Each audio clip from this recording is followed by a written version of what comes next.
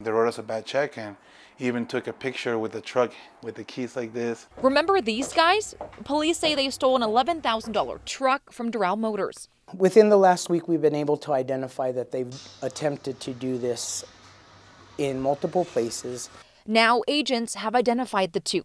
Take a look at their driver's license photos. Richard himself is a known con artist and fraudulent purchaser of vehicles. Richard Howell just got out of federal prison less than 2 years ago. He will first find somebody that looks similar to him.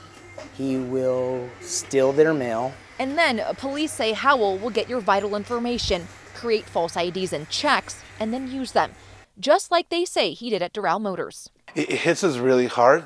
Investigators say Howell, along with who agents are calling his apprentice, Joseph Alsop, used a fraudulent check for 11 grand and took off with this white truck, which is still missing.